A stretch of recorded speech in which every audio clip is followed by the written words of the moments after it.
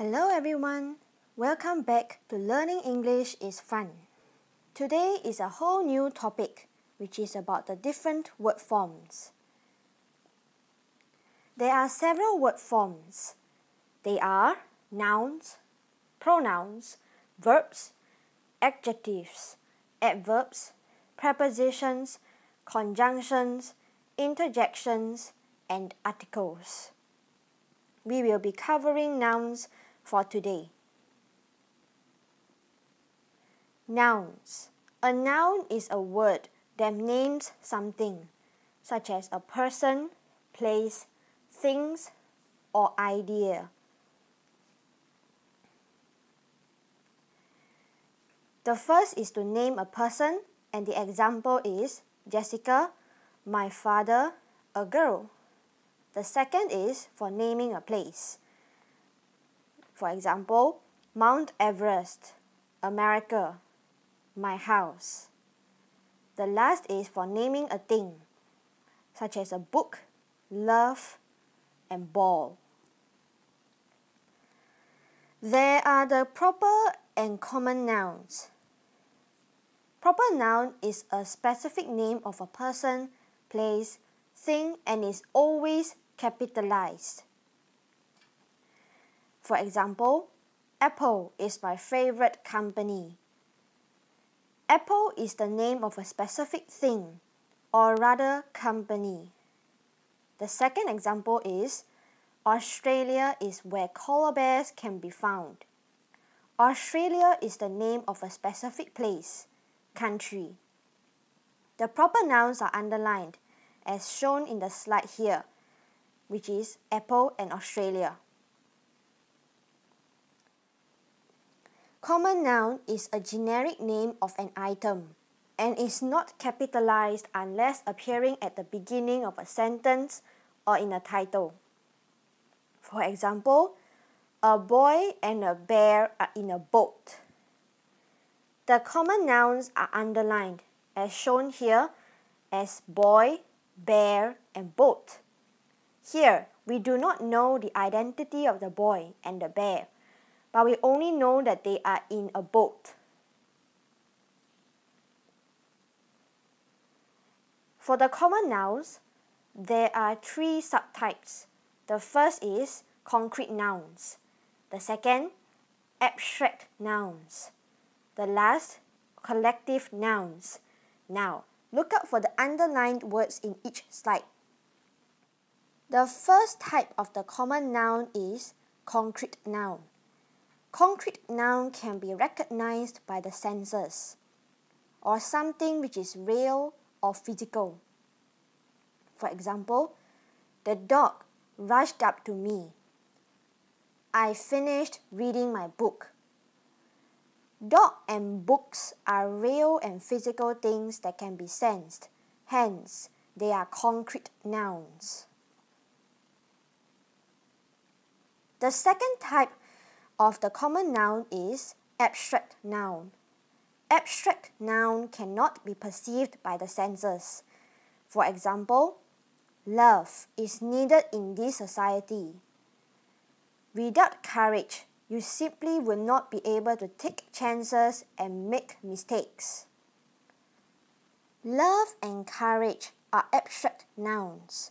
They can't be seen, heard, or sensed in any way, but we know they exist.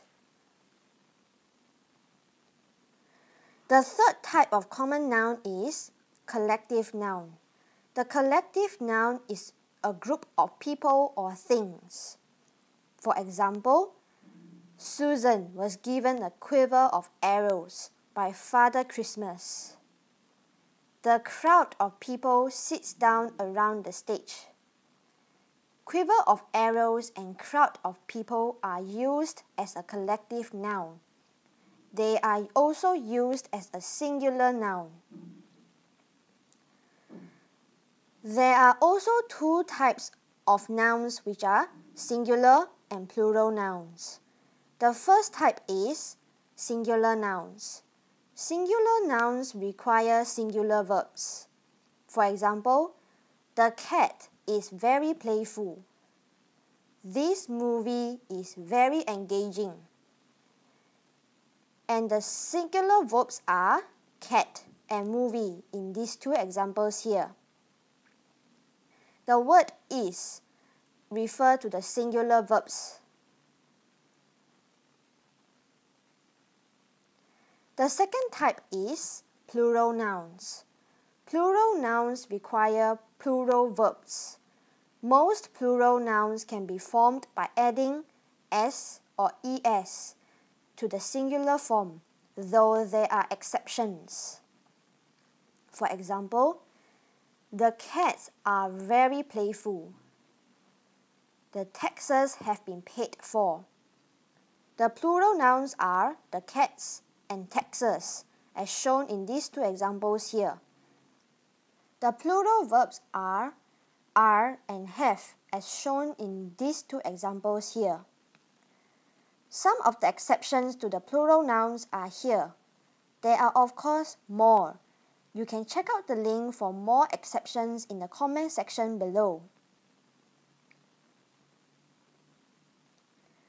There are two more types of nouns which are countable and uncountable nouns. The first is countable nouns. Countable nouns are nouns which can be counted, even if the number can be very high. For example, the number of animals in the world. The countable nouns are used with a or an, the, some, any, a few, and many. For example, there is a book here. There are a few dishes on the table. There are many trees in these woods.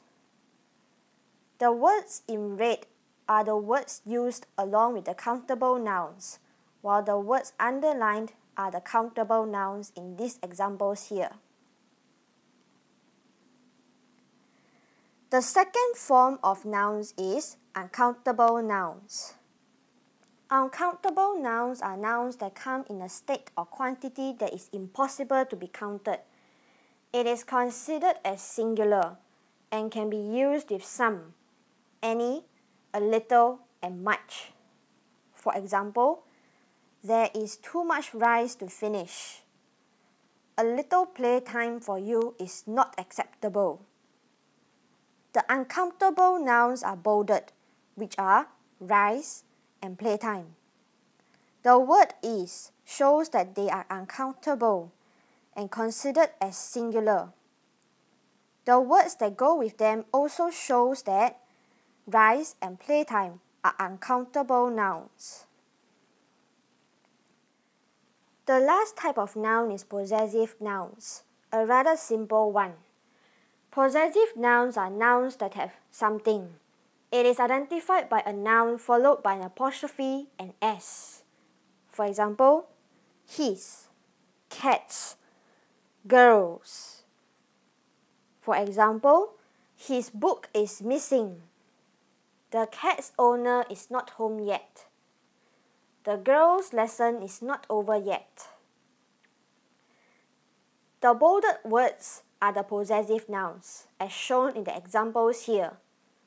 Do take note that plural nouns ending in s take only an apostrophe to form a possessive noun, as shown in the last example here.